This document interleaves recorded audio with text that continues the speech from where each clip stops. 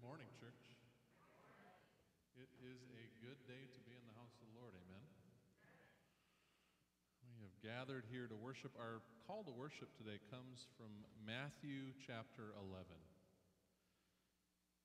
Jesus says this, "Come to me, all you that are weary and are carrying heavy burdens, and I will give you rest.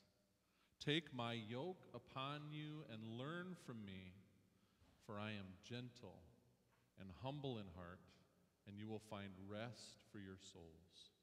For my yoke is easy and my burden is light." This is the word of the Lord. Thanks be to God. What a good word.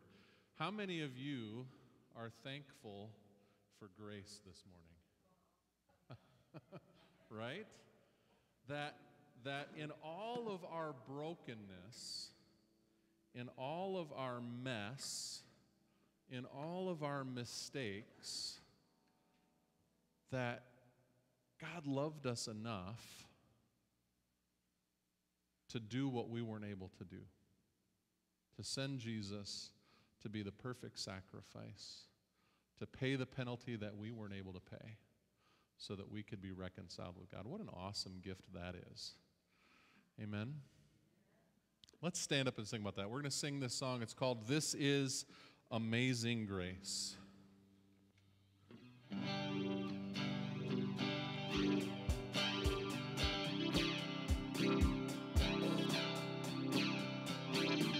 breaks the power of sin and darkness, whose love is mighty and so much stronger, the King of glory, the King above all kings,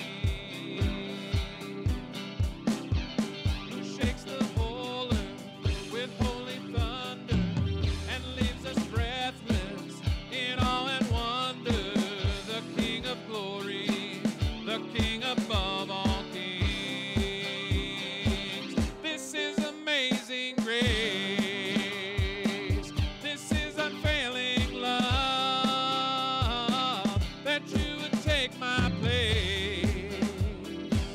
That you would bear my cross, you laid down your life, that I would be set free. Oh, Jesus, I sing for all that you've done for me.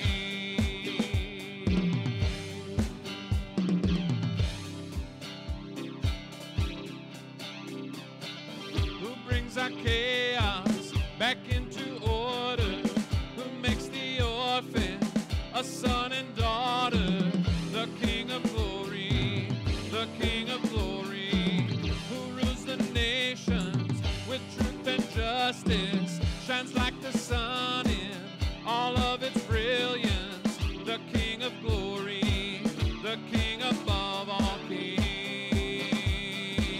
This is amazing grace.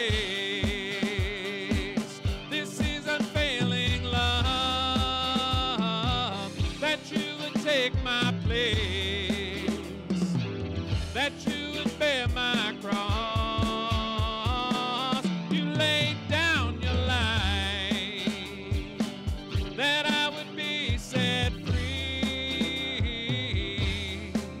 Oh, Jesus, I sing for all that you've done for me.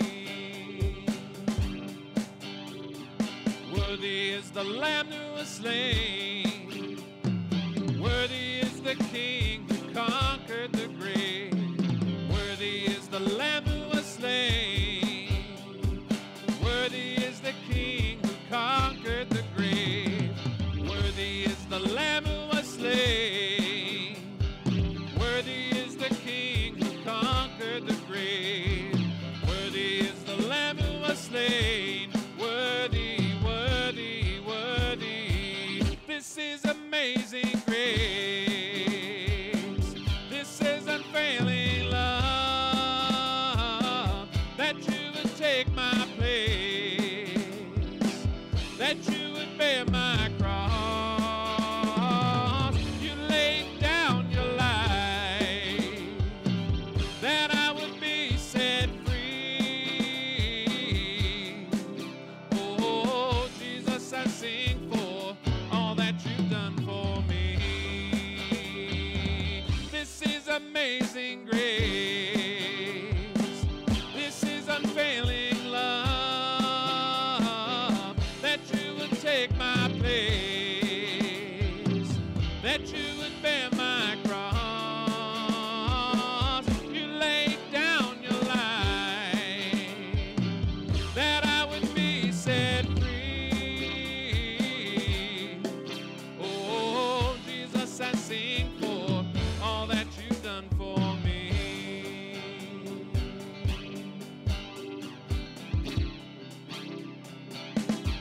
what you've done for me.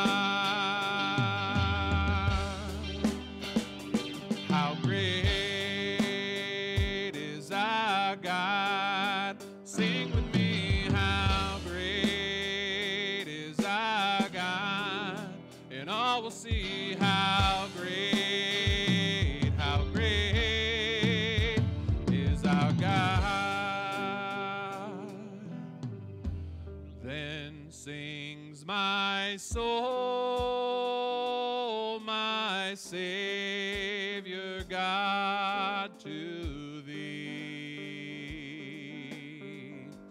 How great thou art, how great thou art. Then sings my soul, my Savior God, to thee.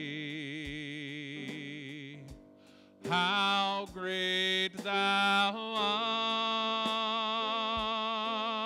art, how great thou art. Amen. We're going to continue by singing Savior Like a Shepherd Lead Us. If you want to follow along in the hymnal, it's hymn number 601.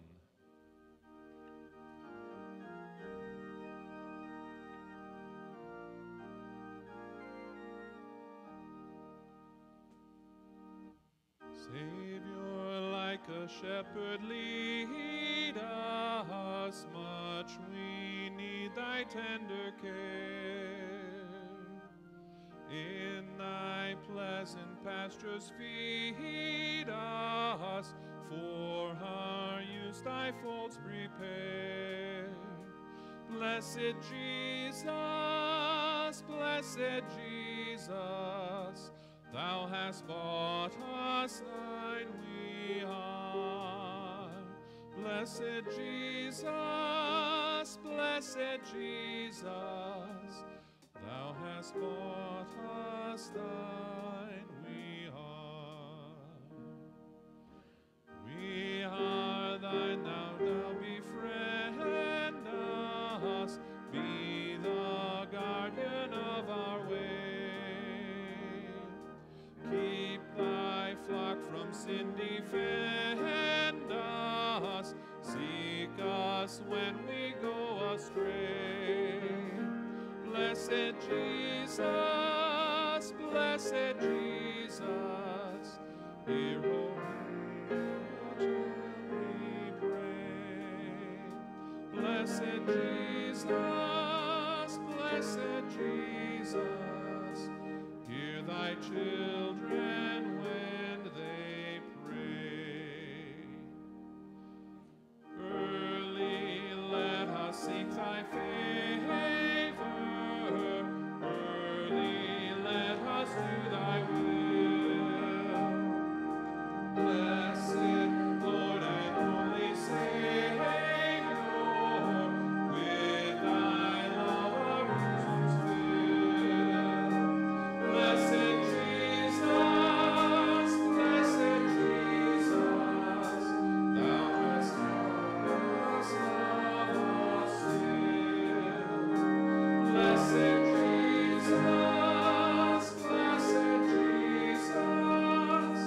thou hast loved us still. If you're joining us on Facebook today, welcome. Leave us a comment. Let us know that you're with us, and we are going to take a few moments to turn and greet those around us in the name of Christ. Thank you, sir.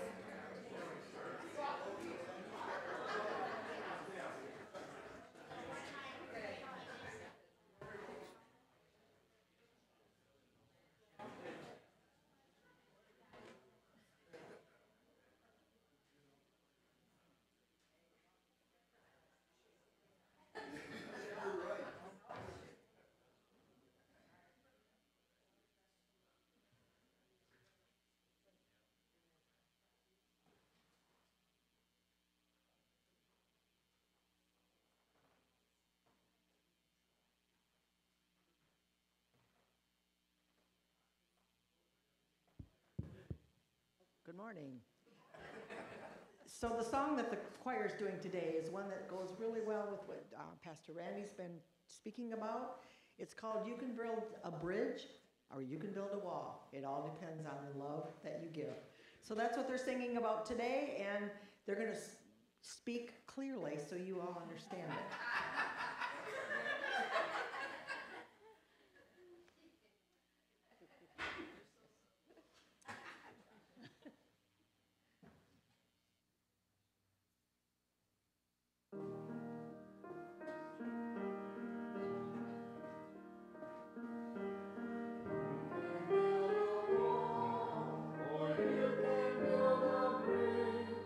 It all depends upon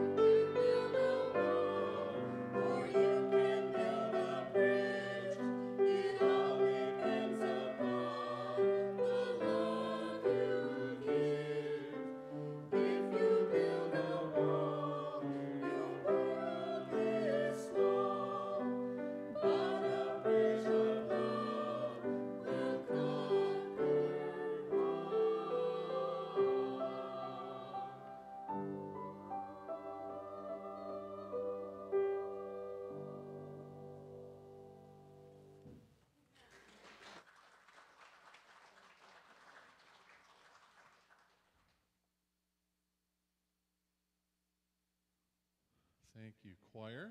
At this time, I'm going to invite the children to come forward. So any children or anyone feeling young at heart this morning is welcome to come on down.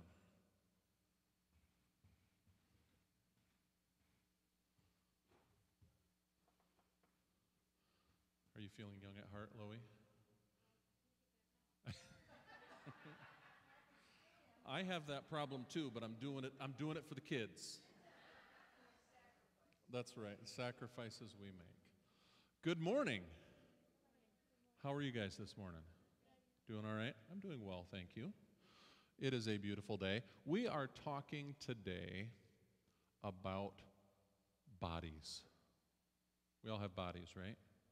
And our bodies are made up of a bunch of different parts, right? We all got different parts. We got eyes, and we got a nose, and we got a mouth, and we got a couple of ears, and we got arms and hands and legs and feet. We got all these different parts. And there's this part of the Bible where Paul talks about the body, and he said, what good would it be if the whole body were an eye? That's kind of a weird idea, isn't it? And whenever he says that, I'm a visual person, so I always get images in my head, and I have this picture of this big eyeball rolling around. Right? And what happens when it rolls so that the iris is pointed down? It can't see anything. It's looking at this ground, and it can't move very good because it doesn't have hands and feet to move itself around. It's kind of a silly idea, isn't it? And what if the whole body was a hand? Well, then, of course, I think of Wednesday and the Addams family, and I think of Thing walking around, right? And he did okay. I mean, he managed. He got around. But we know that we have all these different body parts, and they all serve a purpose, right? They all do different things, right? Our eyes, they help us see, and our nose helps us smell, and our ears help us to hear, and we can talk and taste with our mouth, and our hands can touch and grab things, and our feet help us walk, and all these different parts. And when one of them isn't there, or if it's not working, then that causes problems, right? And Paul uses that to talk about the church, and he says we're kind of the same way. We have all these people, and each one of us is a little bit different. And we all can serve a different purpose, right? Not very many people can play the organ like Loie can, or can play the piano like Pat can, right? Not everybody can run a soundboard. Not everybody can teach Sunday school or teach a Bible study, and we all have these different parts. Some people are better at making coffee than others. See Randy in the back there. He made our coffee this morning. We'll find out if he's any good later. Right? But we all have different parts and different parts to play, and he says none of us is any more important than anybody else. Right? So just because I get to stand up here most of the time on Sundays, that doesn't make me any better than anyone else here. Right? That's just my job. My job is to do this part, and somebody else's job is to do that part, and somebody else's job is to do this part, and we all have a part to play, and we're all important. So celebrate what makes you different from the person next to you. We don't want to be just like somebody else, right? We all have our own unique jobs and talents and qualities. You remember that? Let's pray. Father in heaven, we thank you so much for the gifts that you give us, that you made each one of us different. God, it's a mystery that you told us that you made us in your image, but we're all different. So we know that you are an amazing and awesome God, and we just thank you that you made us awesome and amazing as well. Help us to remember that you made us unique, you made us different, and you made us for a reason. In Jesus' name we pray. Amen. You guys may be dismissed to Children's Church.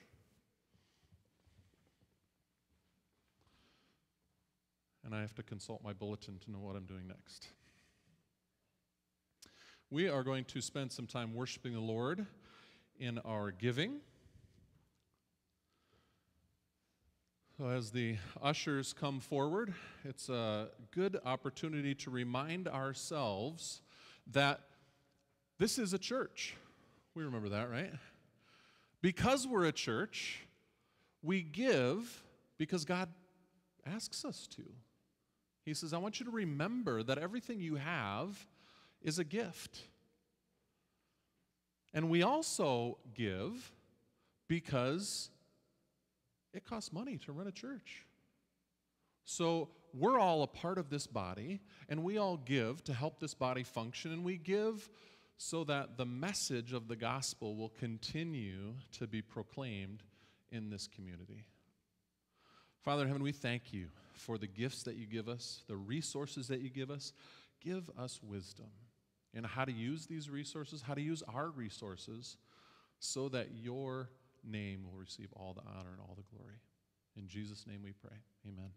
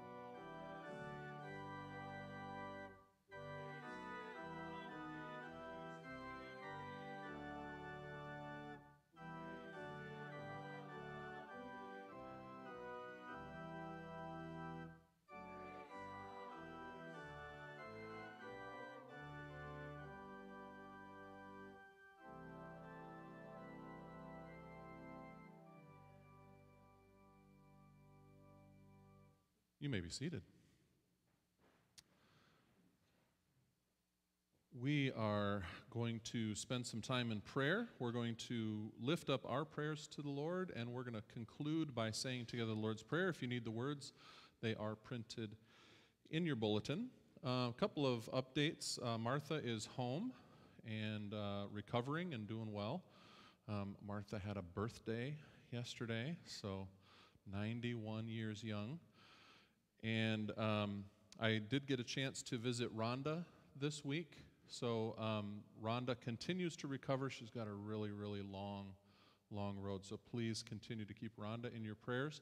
We do have an updated address for Rhonda. So if you need that updated address, check in with the office and we can get you that. There was some confusion after she had moved, and I think a couple of cards had got returned. So while I was there, I made sure to get all the right info so that we can stay in touch with Rhonda as well. Let's go to the Lord in prayer.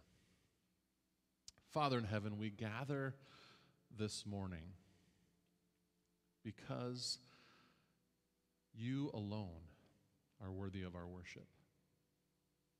God, you are a God that is so big.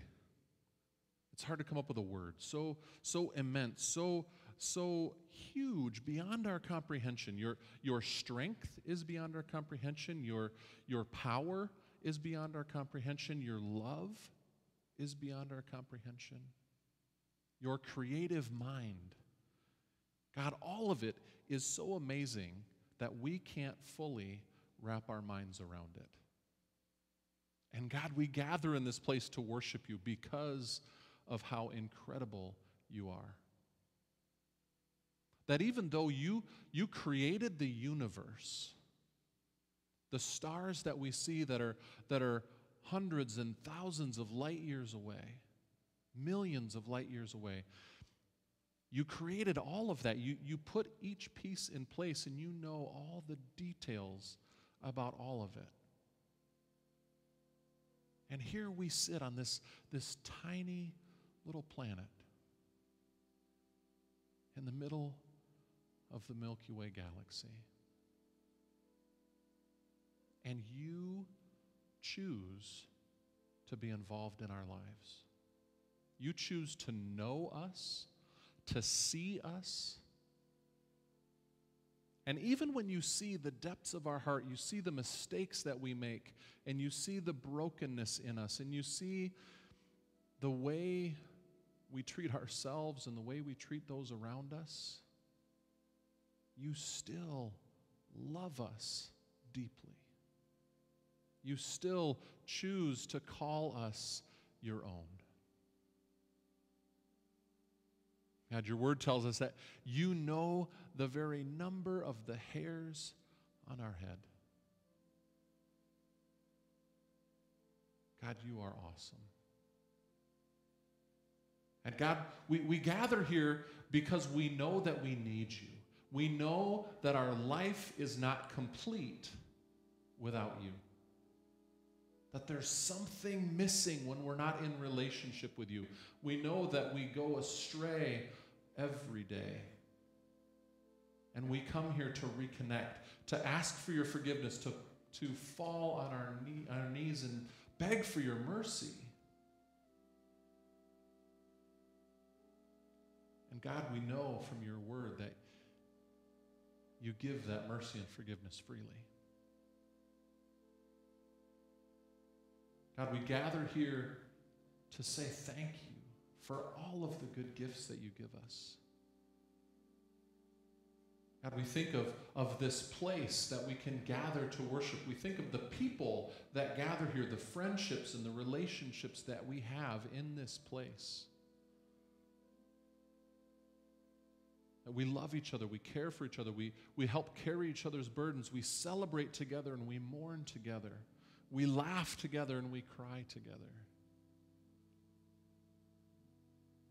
And God, when somebody has a need, we gather together and we do what we can to meet that need. God, we thank you for our families, for our friends, for the resources that you've given to us, the homes that we live in. God, the list is endless, the things that we're thankful for. And God, we also come to you because we have needs and concerns. We have family members and friends who are sick and hurting and need your healing touch. And God, we lift them up to you today. God, we know that there are people in our church and in our community who struggle with loneliness and anxiety and depression and, God, just mental struggles. God, we give that up to you as well, that you would bring peace into their lives. God, give each one of us exactly what we stand in need of and enable us to be your hands and feet, to go into the community to bring peace and light wherever we go. Lord, hear us now as we pray the way you taught your disciples to pray, saying, Our Father, who art in heaven, hallowed be thy name. Thy kingdom come, thy will be done on earth as it is in heaven. Give us this day our daily bread, and forgive our debts as we forgive our debtors. Lead us not into temptation, but deliver us from evil. For thine is the kingdom and the power and the glory forever. Amen.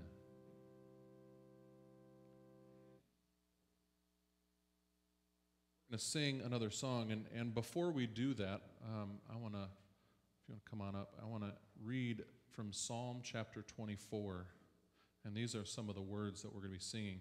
Psalm 24, verses 3 through 6 says this, Who shall ascend the hill of the Lord, and who shall stand in his holy place? Those who have clean hands and pure hearts, who do not lift up their souls to what is false and do not swear deceitfully, they will receive a blessing from the Lord and vindication from the God of their salvation. Such is the company of those who seek him, who seek the face of the God of Jacob. Stand if you're able. We're going to sing together this song called Give Us Clean Hands.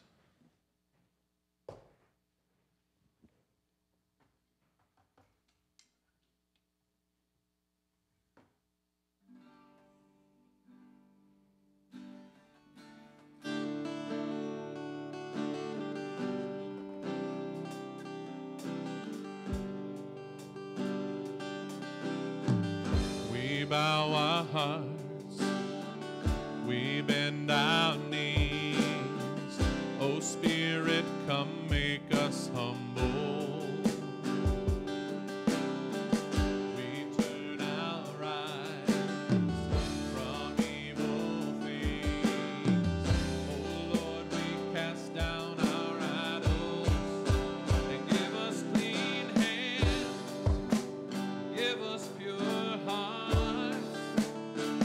Let us not lift our souls to another. Give us clean hands, oh God. Give us pure hearts. Let us not lift our souls to another.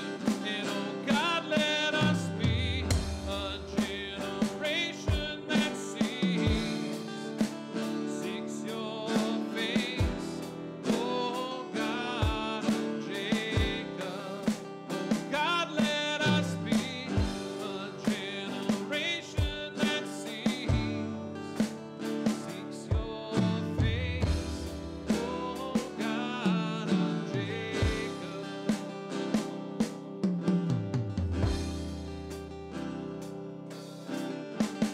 We bow our hearts, we bend our knees. Oh Spirit, come make us humble. We turn our eyes from evil things. Oh Lord, we cast down our idols and give us clean hands, and give us pure hearts. Let us not lift our souls to another.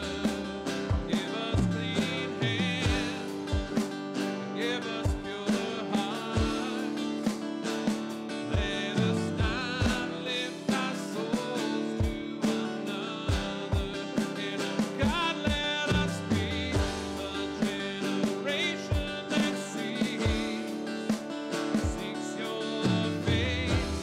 Oh God of Jacob, oh God, let us be a generation that seeks your face. Oh God of Jacob.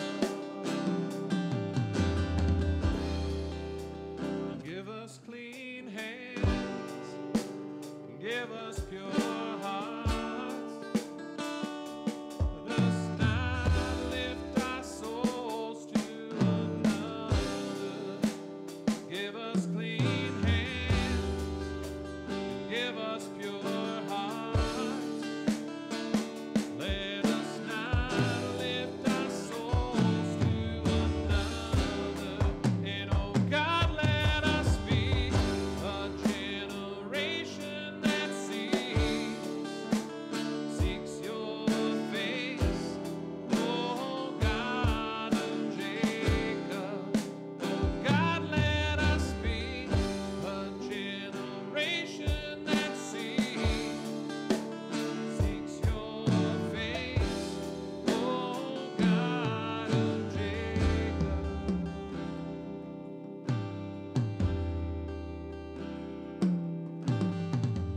We bow our hearts, we bend our knees. Oh Spirit, come make us humble.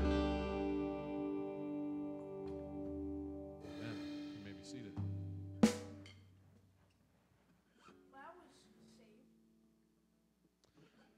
It was a good catch, though. If you didn't notice, my guitar strap fell off about halfway through the song. So if I looked like I was weird, I was. This kid's got a birthday today. Happy birthday to you. Happy birthday to you. Happy birthday, dear Aiden. Happy birthday to you.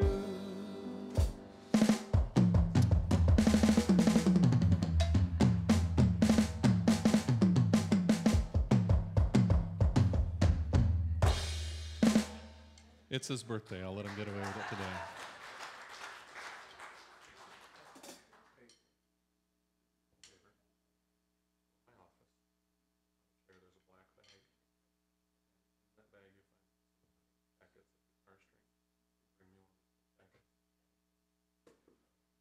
Okay.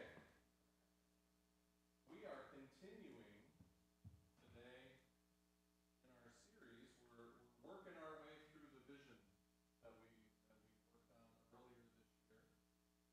And thank you.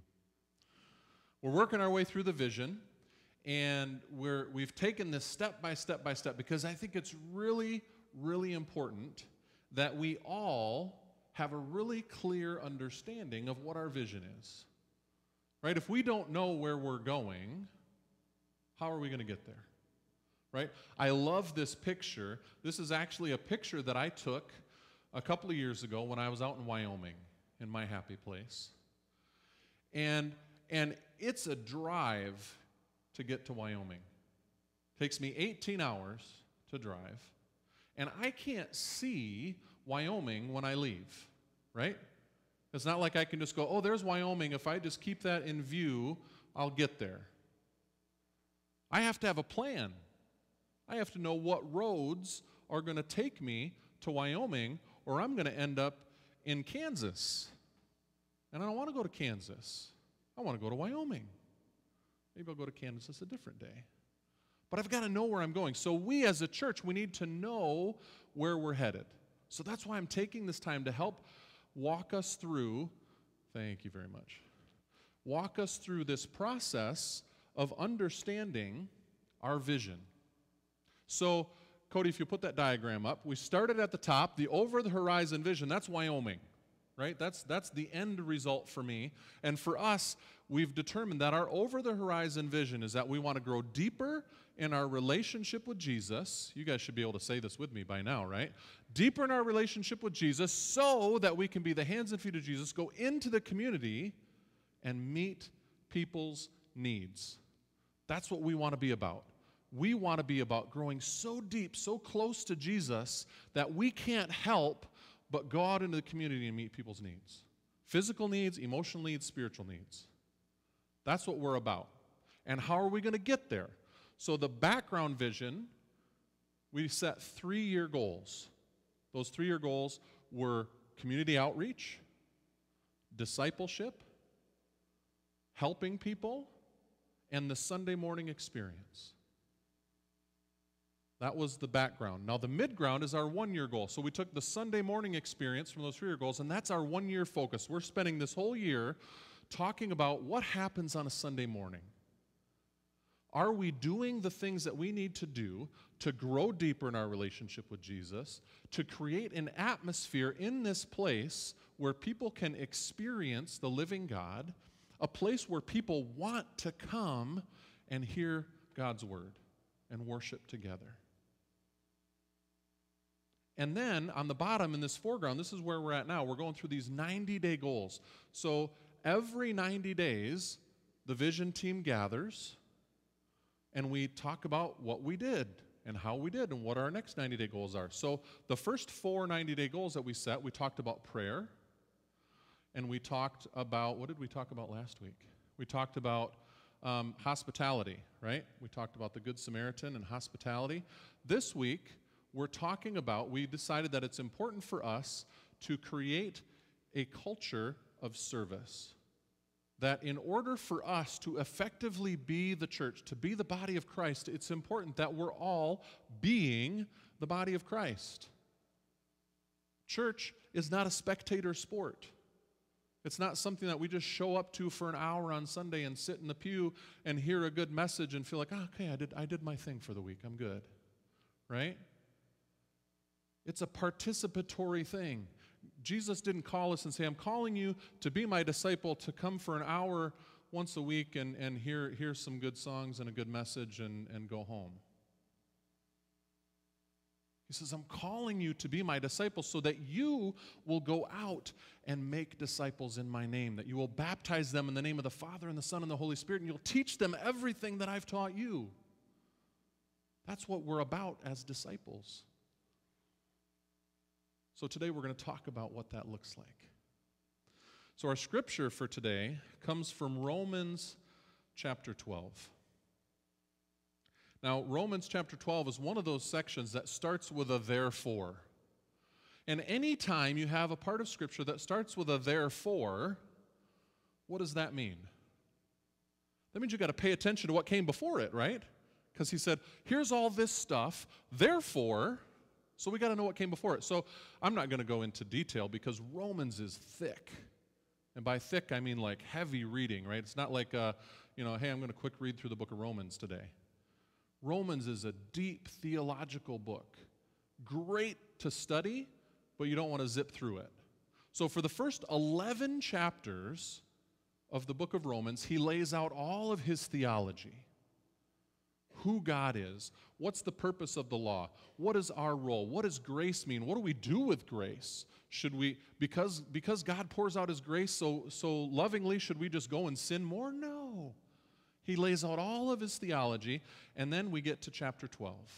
And from chapters 12 through 16 is, okay, now that I've given you all the theology, this is how you live your life. This is what you do with it. So this is the beginning of that. I'm going to read the first 8 verses of chapter 12. I appeal to you, therefore, brothers and sisters, by the mercies of God, to present your bodies as a living sacrifice, holy and acceptable to God, which is your spiritual worship. Do not be conformed to this world, but be transformed by the renewing of your minds, so that you may discern what is the will of God, what is good and acceptable and perfect. For by the grace given to me, I say to every one among you, do not think of yourself more highly than you ought to think, but to think with sober judgment, each according to the measure of faith that God has assigned. For as in one body we have many members, and not all the members have the same function, so we, who are many, are one body in Christ.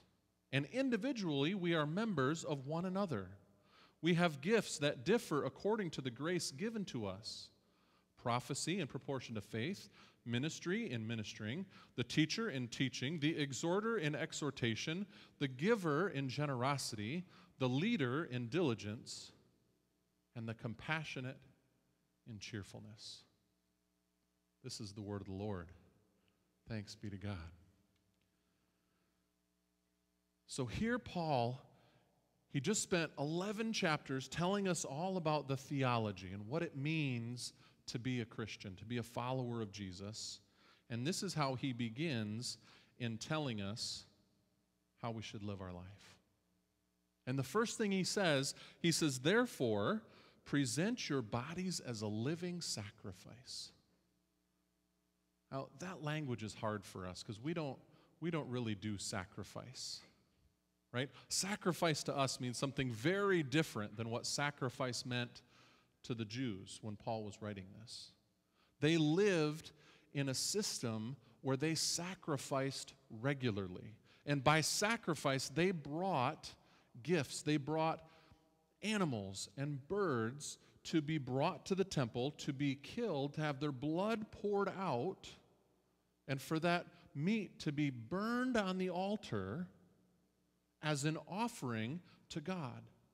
They had a very clear understanding of what that word meant, sacrifice.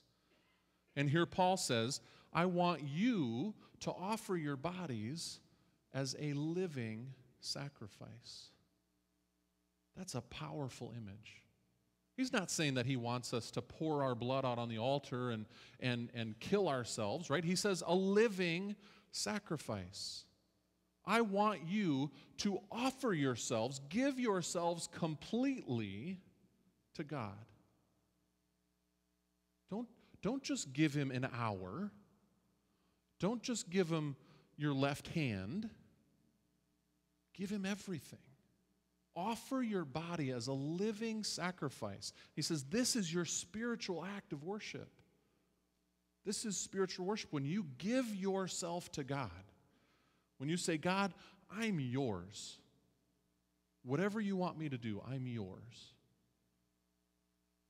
So then we all have to become pastors, right? No. God needs us in all these different places, and Paul continues with that, right? We'll get to that in a minute. But he says, don't be conformed to the patterns of this world, but be transformed. And I think this language is important because what the world says, the world accuses us of just being weak. That we can't think for ourselves, so we just act like what the church leaders tell us to do, and we just conform ourselves to this really narrow view of who we're supposed to be, and we're just sheep. We are sheep, right? But if you look at what's going on in the world, is not the world becoming this conformed place where everybody has to look the same and act the same and talk the same and be the same? And God calls us to something different. He says, I want you to transform your mind. I want you to open yourself up. Don't just see what the world is doing and do that. I want you to see that there's something greater, there's something better, there's something more powerful that you can be a part of. Study this. There's so much there. I saw an interesting video this week. It was a celebrity. It didn't really matter who, and he was talking about his mother. And he said his mom used to call him and send him a voicemail every day, and every day she would leave a Bible verse on his voicemail. And she said she has been reading this book her entire life. She's read it cover to cover many times, and yet every time she reads it, she reads something new. How many of you have had that experience, right? Depending on where you're at in life and what experiences you're going through and what stage of life you're at, there's so much new in here. This word is living, and we can learn so much from it. Transform your mind. Dig into this and see what God has to say. And he continues, he says, I say to everyone among you not to think of yourself more highly than you ought, but to think with sober judgment. What's the opposite of sober? Drunk. Don't get drunk on your own ego. Don't get drunk on your own self-confidence. Don't think so highly of yourself that you get intoxicated with, oh, look at me. We live in a world that is full of narcissism. People that love themselves, right? About the greatest thing you can do as a young person right now is to become an influencer, right? To have a TikTok account and an Instagram account and a YouTube account with millions of followers so that everybody is looking at you. That's like the goal right now for people. I want to do everything I can to make people look at me. And he says, don't do that. Sober judgment. Think of yourself rightly. Who are you really? And again, that doesn't mean the opposite either. It doesn't mean beat up on yourself and think of all your negative qualities and hammer yourself down. Sober judgment. Who am I? Who has God called me to be? What gifts has God given me? What are some of my negative traits that I can work on? What are some things I can get better at? And what are some things that I can celebrate and do more of? Think of yourself with sober judgment. And all of this is leading to the point where he says, because just like a body has many parts and each part has its function, we are all part of one body.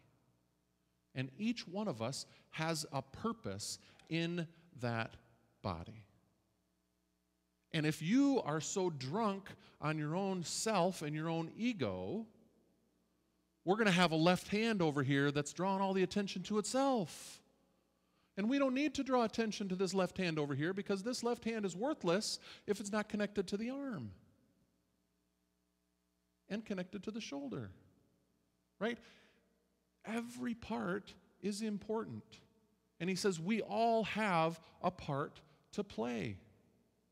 There was a movement back 25, 30 years ago where there was this idea, they were trying to get past the idea that if you were going to follow God, you had to go into ministry. And there were a couple of books. One that I studied was called Roaring Lambs. Anybody remember this book? Bob Briner wrote it. And he was talking about how we need Christians in every profession. Yes, we need pastors, now more than ever.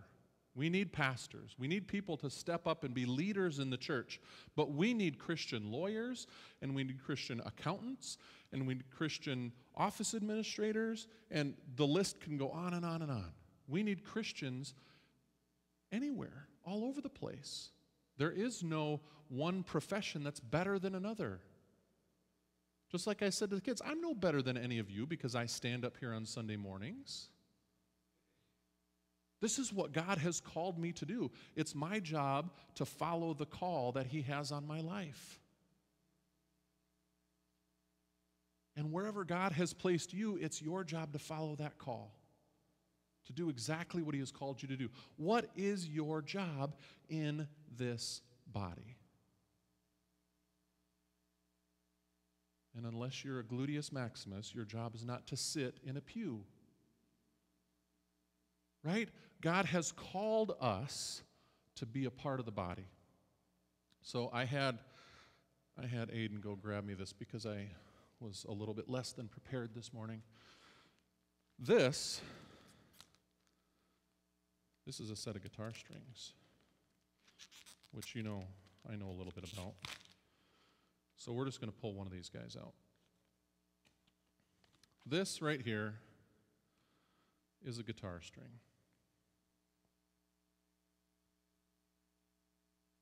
You may have seen one before. It's made out of metal. This particular one has got a metal wire down the middle, and they got a tiny, tiny, tiny little wire that they wrapped around it a few thousand times, right? What can this guitar string do right now? Not a whole lot, right? This one doesn't even have a sharp end on it. Some of them will poke you really good. I've learned that a few times. But this one can't do a whole lot, right? Because it's not serving its purpose. It's not connected to the body.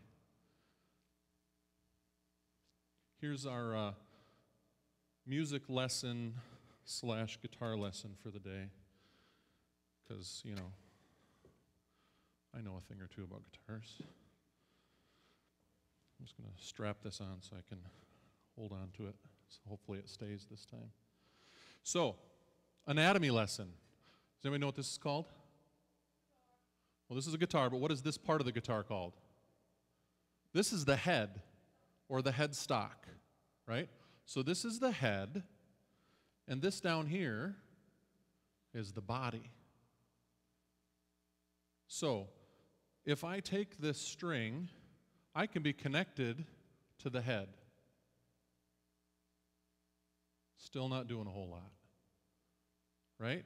In order for this guitar string to function, it needs to be connected to the head, and it needs to be connected to the body. Are you following me? Who's the head? Christ is the head. We are the body. This string doesn't function unless it's connected to both. And the part that you don't want to hear is it has to be under tension. If there's no tension, if I take all the tension off of this string, what happens?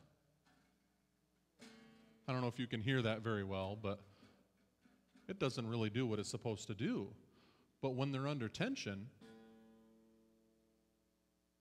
It serves a purpose. It plays the right note.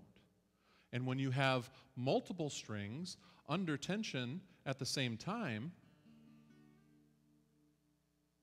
you can make beautiful music, right? God calls us to be connected to Him and to the body, and we live in that tension. How many of you feel that tension, that sometimes I just want to get away from the body and I just want to go be connected to God? I want to go in the woods. Give me a Bible and let me go in the woods and just worship God by myself. I don't need church. Have you ever heard that one before? You've probably thought it before. I have. Wouldn't this be easier? Give me my Bible and a guitar and let me go camping, and I'll be just fine. Or, I've got a great community of people around me. I don't need God. I've got everything I need right here. So we find our place in that we need both. We need to be connected to the head. We need to be connected to the body. And we live in that tension. It's not easy. It's not easy to read your Bible and to try to have an understanding of who God is and who He's called us to be and be connected to this body in this world. It's a struggle. It's hard work. But when we work together in that tension, amazing things can happen. We can accomplish so much more than any one of us can accomplish alone. When we live in that tension, when we each can understand what our role is and live into that role, not thinking that we're so important that somebody else's role doesn't matter, but just live wholeheartedly into that role, whatever it is. You know, we have a small staff here. I'm here. Cody's here. Jody's here. We've got Loie. We've got Whitney. We've got people on staff, and each one of us has a role to play. I don't need to be typing up bulletins. That's not my gift. I don't need to be doing graphic design. That's not my gift. Right? Cody doesn't need to be doing those things. Each one of us has a role.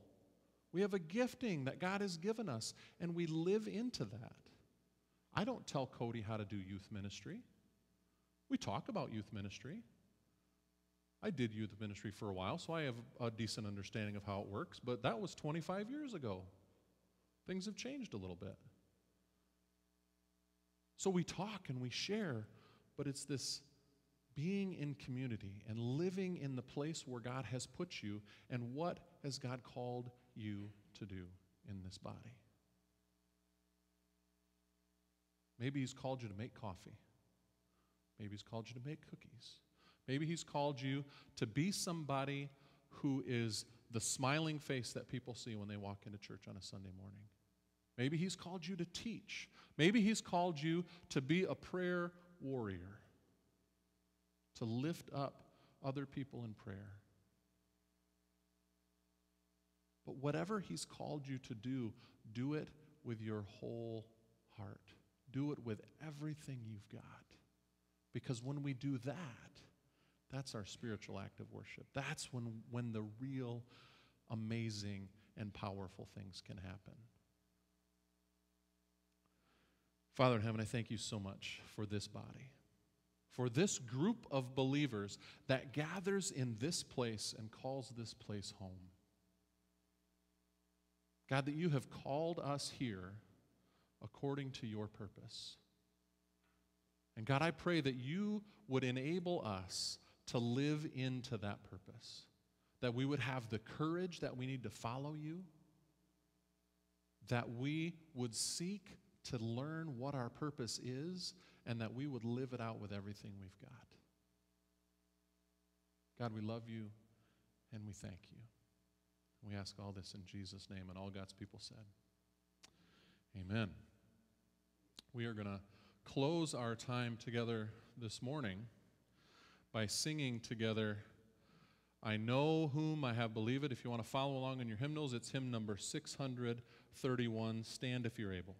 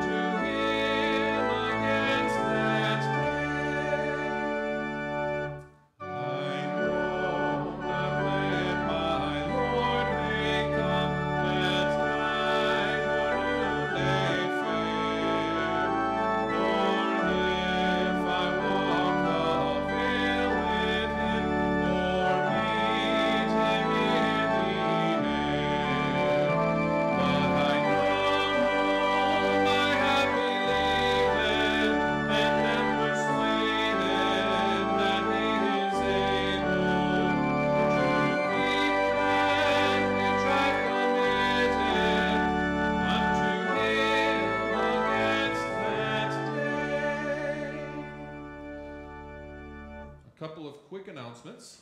Immediately following the benediction, we're going to sit right back down and have our annual congregational meeting. This week, Wednesday at 10 o'clock, we have our women's prayer group, and Halloween is just a short time away, and we will be handing out candy right out front of church. If you would like to participate in that, we'll be here from 5 to 7. Put on a costume and come help us out. And also there's a basket out there if you'd like to make candy donations as well. As you go from this place today, go knowing that God created you for a purpose. And He wants you to live into that purpose. He's called you to be a part of the body. Amen. Let's be seated. We're going to go right into our meeting today.